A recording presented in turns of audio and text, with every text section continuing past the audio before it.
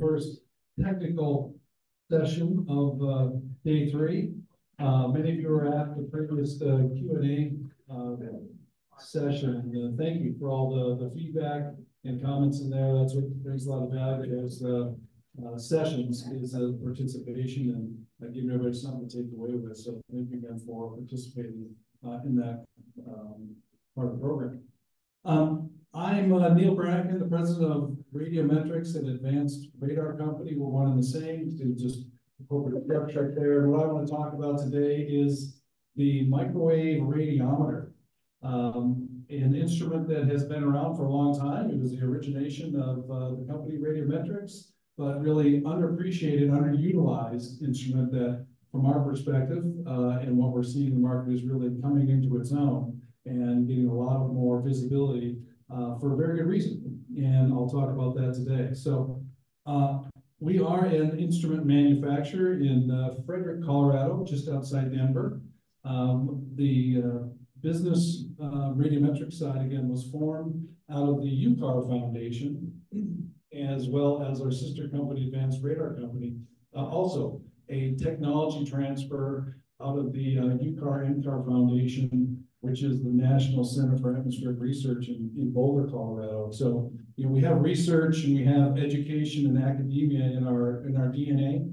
We're fortunate still to have the founder of ARC, Roelof Roches, as a lead member of our team. And many of the original folks from Radiometrics are also still involved in the organization, which, you know, helps us bring science and education, capacity building into our business.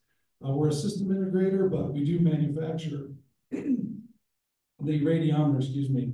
We have 12 manufacturing patents around this technology and around this instrument, in addition to the wind radar and our combined product, which we call SkyCast. But the microwave radiometer has some history which has been challenged, and that is it was a research design instrument, and therefore took a lot of tinkering and a lot of playing with. But that's a thing of the past. It's really it's a plug and play instrument now. We used to have to calibrate that instrument once a year, which required the customer to utilize liquid nitrogen to set a base temperature and go through that. That's also in the past. Now we're able to auto-calibrate the instrument. So it's deployable and provides really key data, which is becoming more and more valuable as NWP and other models become more and more capable. They're looking for better, more robust data sets, which is exactly what the microwave radiometer provides. So when you're thinking about EWS implementation operations, forecasting, enhancing your forecasting, your decision support tools, the radiometer is a wonderful fit for that. That's just a quick look of what it looks like. All these slides again are available out of here, and I put some of the technical information on how the radiometer works, its theory of operation in here. That's not going to be part of the presentation here this morning. We're looking just on the practical application side of the radiometer. Our current version is the MP3000A. This is a passive instrument in that it does not emit a single signal. It can be set up in 1 hour and be collecting data for you. So very easy to deploy with one person in the field. We've got more than 300 of these instruments around the world in all environments, all climates. We have a couple of instruments on shipborne right now. We have instruments on oil platforms, and you can see their performance is very robust. From the plains of Mongolia during a winter ice storm, you can see the radome on there is still clear. That instrument's still producing continual profiles and continued data, even through that challenging environment.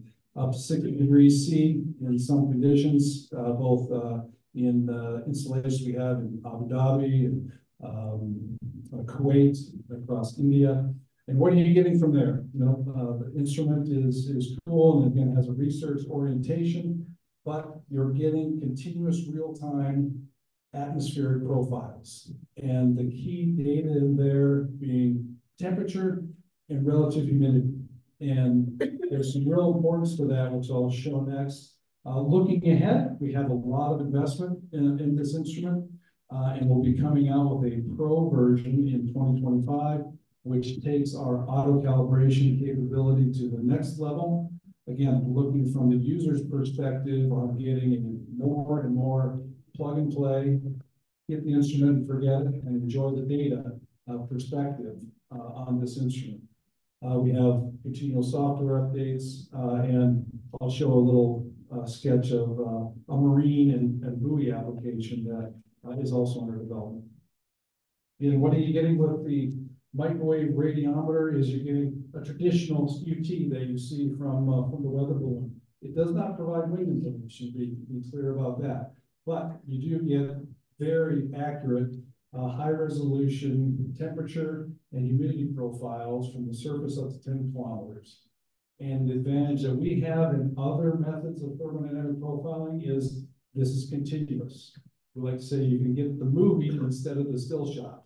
So you can launch a balloon, as many do, once a day, maybe twice a day, whereas we can provide this core sample, these key metrics continuously as often as every 2 minutes for use and ingestion into your models and your forecasting tools.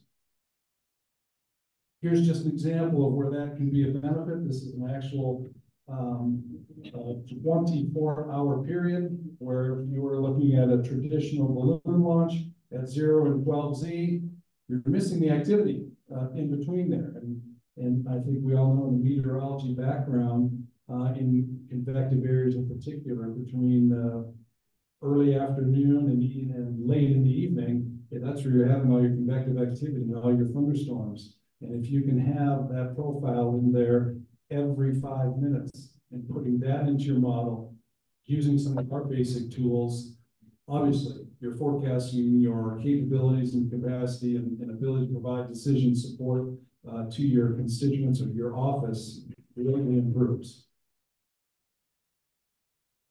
In fact, there was a study done on the impact of specific data sets into the European model and said what is most impactful on improving the relative sensitivity of the model. And you can see at the top of the list here, microwave, radiometer, water vapor, and temperature, of which you get both with the radiometer, you contribute 41% of the improvement in the accuracy and the sensitivity of the European model. So think about how much you can improve your forecasting both locally, regionally, or nationally by accessing this continual stream of high-resolution atmospheric data. Some others, this is just a comparison again of temperature to start with at the top, where you're comparing the radiometer data to the traditional radiosonde weather balloon launch. And you can see it's very consistent on there. And we've done a lot of third-party validation, side-by-side comparisons, so that we can improve our products, so that we know we have confidence in the data that you're using, in particular those high-value temperature and water vapor metrics. Just a few of the tools that can be used out of this. Continual monitoring of inversion height and depth. So think of applications in aviation for turbulence, air quality in the mining industry. We have the U.S. military, in particular the Army is a customer of ours. Knowing and monitoring inversion layers makes a big difference in ordnance testing and maintaining where that sound and sound wave is going to transfer. So when they're able to view and know what they have for an inversion profile continuously, it doesn't work that they get 1 or 2 soundings a day. They need to look at this continuously for that plan. So again, in air quality applications, very, very useful. Many of the large, well-known cities in the world, such as Delhi, Mexico City, their groups are using microwave radiometers to improve the air quality and the warnings of air quality for the population. icing potential for aviation and increasingly in UAVs or the drone market out there. As you know, one of the major challenges with operating UAVs is transitioning into super cool water. There's no de-ice and anti-ice capabilities as of yet, and certainly in the smaller, more agile drone and UAVs, that's not in the near term as a solution. So if you can forecast that and not just do it broadly, saying there's typical icing conditions this afternoon, we can get it down to minutes of when you're going to see super cool water vapor at a specific altitude, so that you can avoid that, flight plan around that in the UAV and drone market. In comparing the real advantage here, which is continuous 24/7, 365 temporal measurements of the atmosphere versus a balloon launch, again, in the not just getting a balloon launch once or twice a day, but capacity and sustainability for those of you in the hydromet world as operators, training, making sure that you have all the consumables for managing and operating your balloon and your radiosonde deployment. We're not saying we're a replacement for that, but we're certainly an enhancement where you can balance one radiosonde a day, but then have a continual profiler next and coincide with that in your company, your city, in your region. There's some companies using drones, and the limits around that are wind. There's limits on the maximum wind that can be reported. There's altitude, all sorts of operational challenges with getting those profiles from a UAV or drone right now. And then it's the boundary layer. So all of the modelers out there and the use of models, the most critical information is in those lower 2 to 3 kilometers of the atmosphere. That's where all the water vapor is. That's where all the temporal temperature changes are. That's where all the weather is. And as wonderful as all the satellites are that are being deployed out there, they still can't see through that bottom 2 to 3 kilometers. And so for those of us in remote sensing on the ground looking up, this is where you get the highest value data is from instruments like the microwave radiometer. And at the very least, it's a great enhancement calibration tool for many of these instruments, satellite-based instruments. On the R&D side, we are moving forward and look to expect in 2025 a buoy-mounted or shipborne radiometer. As we all in here have seen these global data deserts, and we're looking across Africa and all the open territory, we're looking for remote sensing instruments. Hey, radiometer is a great solution in there, but what about the ocean? And getting on an instrument like the radiometer, where we can put this on a mobile platform, on many of the shipborne cargo operators and cruisers, which we're speaking with, on deploying our instruments continuously around the world, so we get these profiles and that boundary of information into the models will be a great enhancement.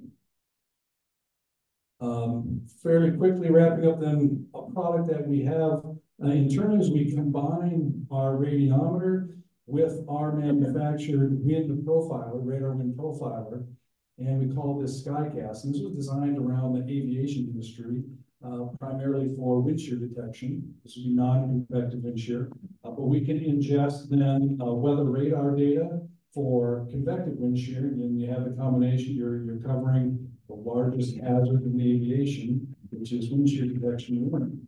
We've had some real success in deploying this in Africa with a SECNA, with 5 systems deployed currently, and the customer is very pleased with that and looking for more opportunities to deploy more SkyCast systems throughout the SECNA network. In Thailand, we've become the provider of choice for wind shear detection with 9 airports covered and another 6 starting in June of this year. We did a pilot project with the U.S. Air Force up in Alaska in a challenging environment. A lot of cold, dry air, tough to get measurements up there to detect wind shear, but the Air Force is very happy with this, and we're moving forward to deploying 25 to 28 systems throughout the global network of the U.S. Air Force. starting in late 2024. And then we have the architecture and the software, again, to not only ingest our data, but other aviation-driven data. So if it's AFOS, if it's AWOS, or weather radar data information on the airport, to provide a full suite of aviation tools from a meteorology and airport operator perspective. And then we scale that into a countrywide solution for emergency warning systems, the multi-hazard emergency warning systems, which we've been talking about at this conference. I spoke about a little bit earlier, both of our businesses came out of the National Center for Atmospheric Research with an educational background, and again, pushing from internally, we have a initiative on capacity building and education, working closely with our integration partners to show that's part of it. And we just love to show some of the pictures there of both teams coming to us in Colorado and us being in the field and making sure that this capacity building training is part of every installation and every opportunity that we have. And I'll sum it up with there. Keep it on time. Again, the slides are all available with the Rissian team. I included about 5 more slides after this that gets into some of the theory and operation if you're curious more on the science side on the operation of a microwave radiometer. And I'm here all day along with some of my colleagues to answer all your questions. Thank you. Thank you. And I'd now like to invite Francisco from DualBASE.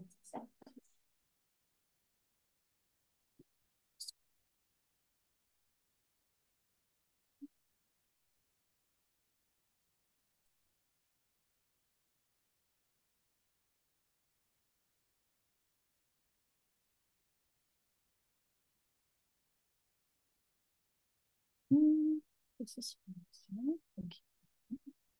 Yes.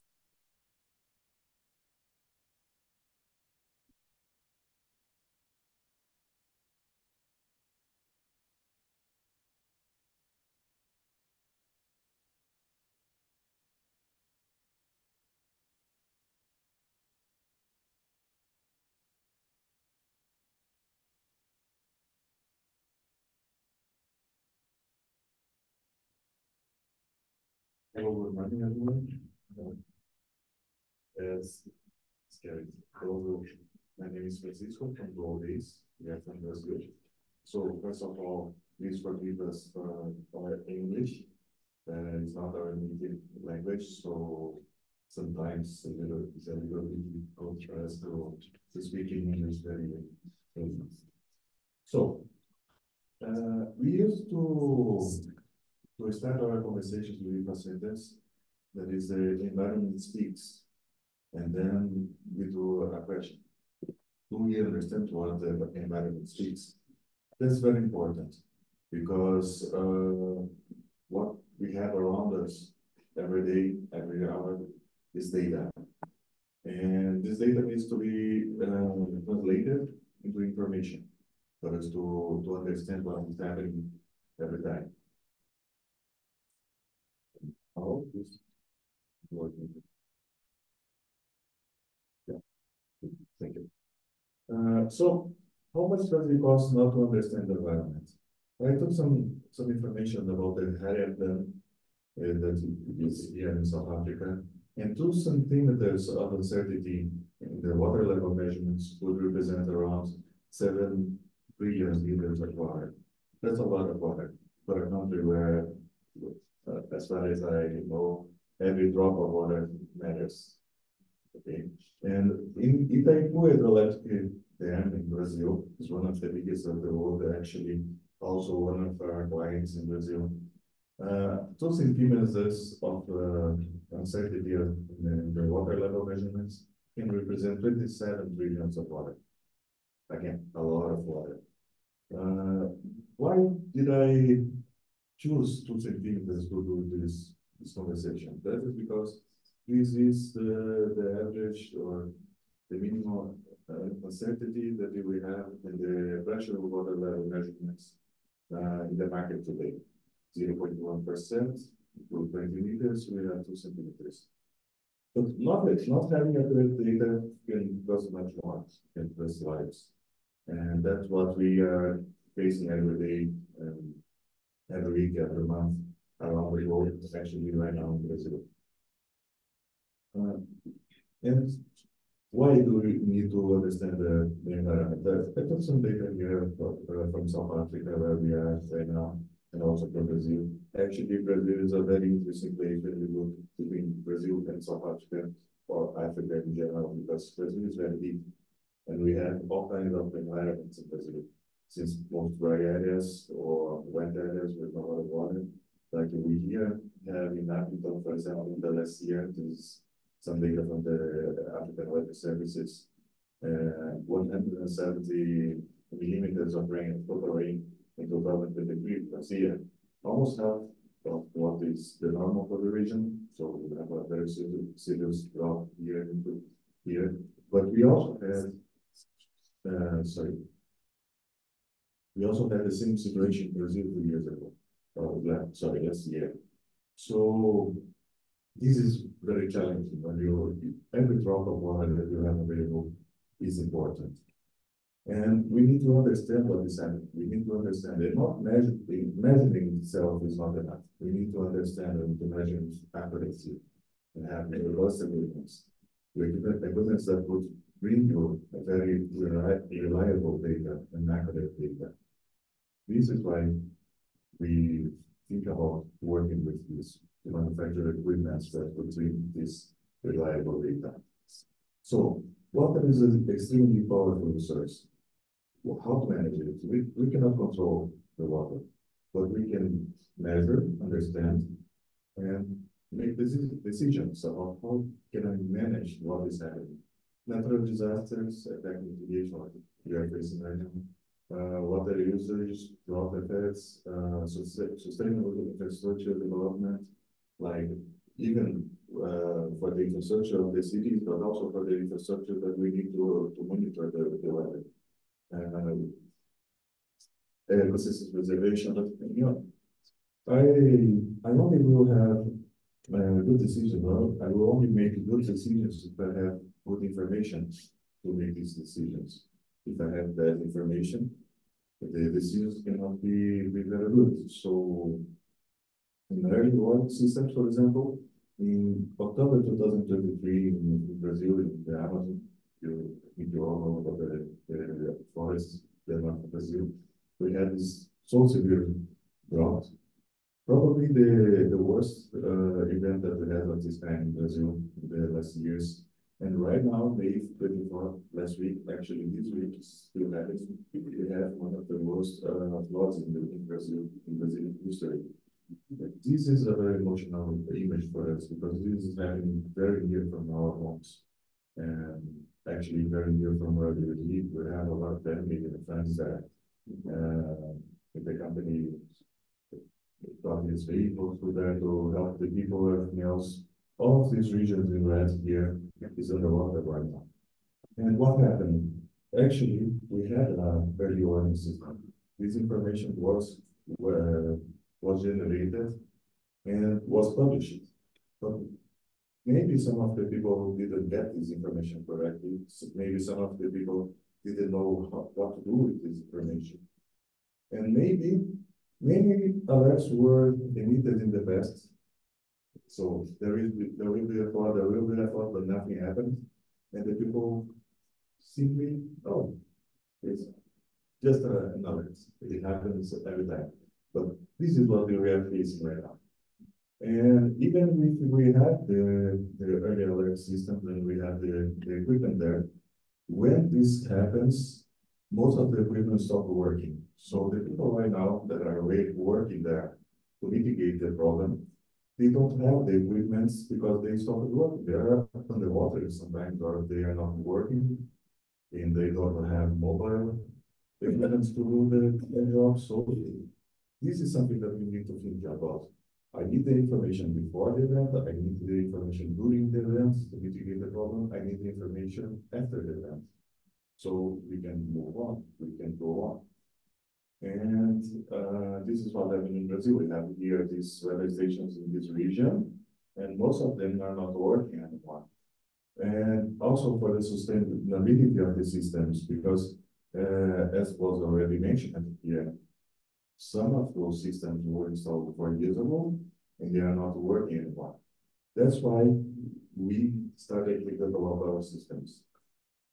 We think that everybody has a mission, and for some people, the mission is to manage. For some people, the mission is to be a politician, bring the politics for this.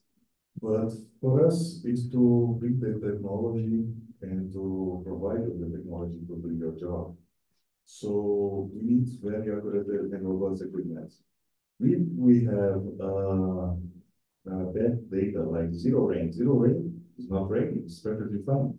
But after some weeks or some months of some disaster, I will discover that it actually rained, but my rain gauge was flooded, or my water level sensor was damaged, or it moved with the flooding. So in some places the equipment is installed so far away that we cannot do the maintenance properly. We cannot get there to make the maintenance. This rain gauge here was installed in some places that we needed to go there by helicopter. But this place is very strategic for getting the events in this area. So we needed equipment there, but we need to do the maintenance. It's not very easy to do. So the solution for this, actually, what we do is the smart sensors. The sensor that has the ability to give you not only the data, but also some other variables about the quality of the data. It has a self-diagnostic, so you just say, oh, the sensor is okay, or the sensor, there is something strange with the sensors. With the rain gauge, for example, we will say for you if the rain gauge is clogged, but this is some level of vibrating. The water level radar, for example, if there is a big bird that lands in the sensor and the sensor is moved, you will know about that. And this is the information that we need to assess the quality of the data. So if I have good data, I know about the quality of the data, I'm able to make the proper decisions. Well, I can stay here talking for hours, but we only have 10 minutes, and right now 30 seconds. Thank you. This is some of our equipment already installed around the globe. So this is in Brazil, a very dry area in Brazil. Here in Africa, actually. Here's Antarctica, some of our clients. And this is what we do. It means very robust and reliable equipment to help you to get the data to get the software decisions. This is our team in Brazil. My contact, if you need anything, our distributor contact here in South Africa. If you need anything also, you are probably to contact him or me. We are addresses right now. So thank you very much.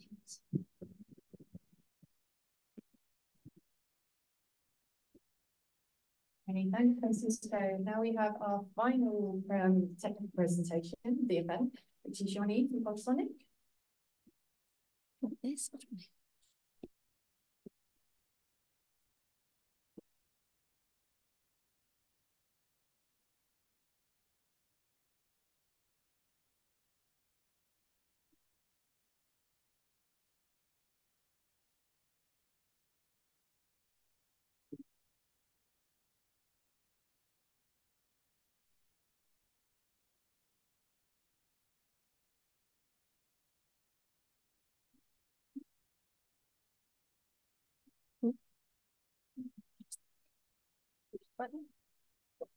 Yeah, it's working. Thank you.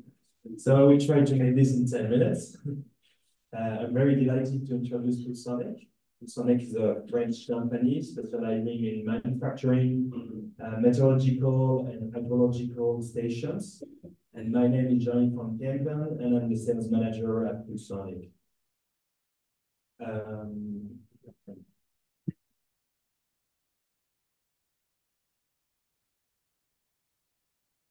With over 40 years of experience in meteorology and hydrology, we've been established in 1984. We are the main supplier of weather stations to Météo France, with stations all over the French territories, which include also La Réunion, la Martinique, et la Guyane, of course. So that's why we meticulously also follow the WMO recommendation, and we are ISO certified for 9001.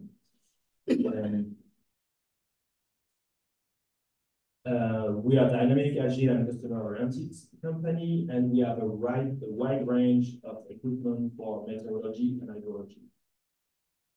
We will look at the meteorological observation solutions. So we have the Pulsonic automatic weather station. This is the one that is used by Météo France.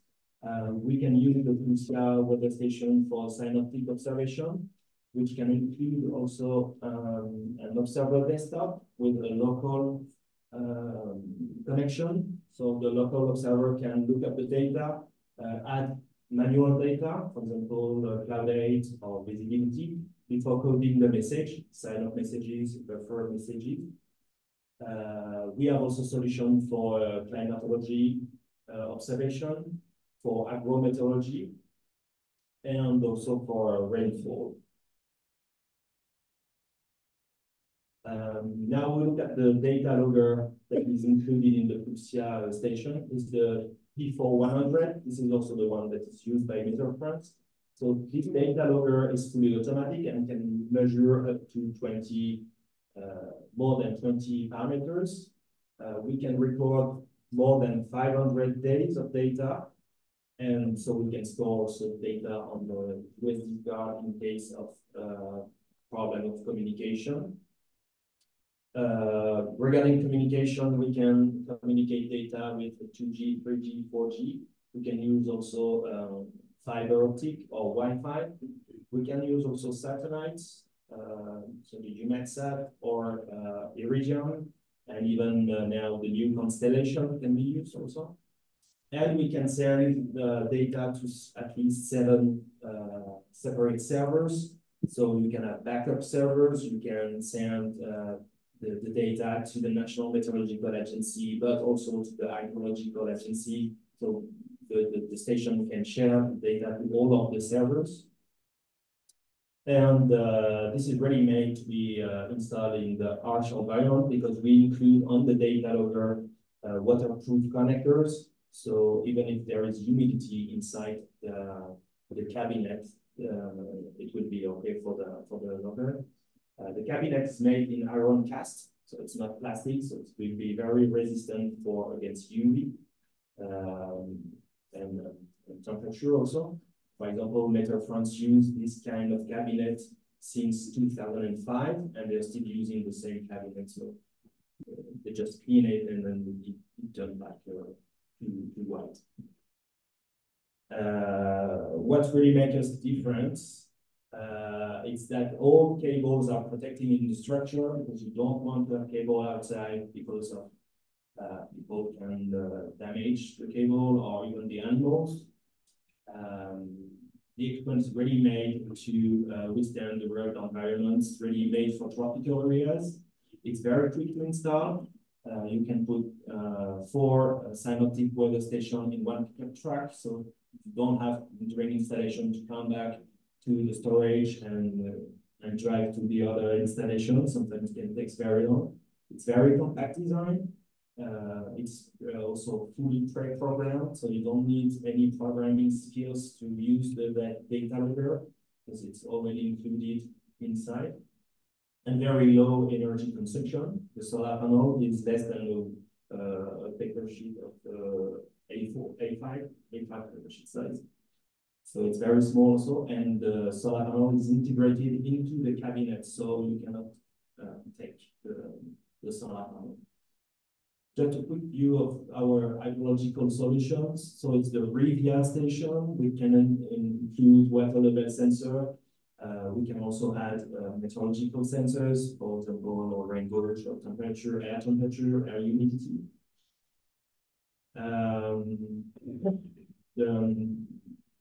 The station can be installed on riverbanks or on bridges.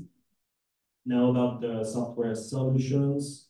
So we have software to access the data remotely, to collect the data, to manage the network. So you can make updates remotely. You can also send alert messages to the station so that the station will communicate more frequently. And then you can also look up the data through graphs, tables, and code all the message, buffer message, or sign-up message, or meta message. And of course, data sharing. So we are compatible with many databases, Teamsoft, or for example, T-Data. The data can be integrated automatically to this database. What about the services? So we can make installation. We have also partners that can make installations. We can do the training. Can be a remote training, on-site training, also training in our training in our factory. We can also help you during maintenance process remotely by contacting you just before you're going on site. Or we can do also the maintenance. We will also be able to calibrate the sensors. And also we can provide data management. Let's say you can use our cloud-based system, which is called Pulsonic. So it can be also as a backup if you want us to back your data. The weather station can connect to your server and even back up to our server, so that if you, in event you have a problem with the server, you can still have your data. So what makes a difference is that we have a complete offer. The equipment is ready made to withstand the rugged environments, so really tropical areas. It's very quick to install, very low energy. So the solar panel is included in the enclosure. And so just to sum up, Pulsonic is really the robust solution for quality hydrometeorological data delivered on time. And if you have any question, you can come to me at the booth, and I will be very happy to give you my brochure in French or in English. Thank you very much.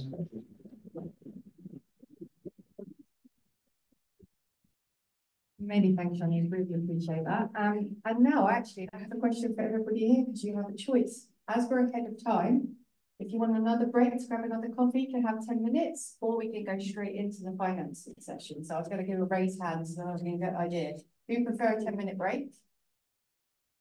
Okay. Who prefers to go to the financing? Oh, okay, right. Give me 1 second. If you want to go grab a coffee, go do it now then. Right, let me get that ready then.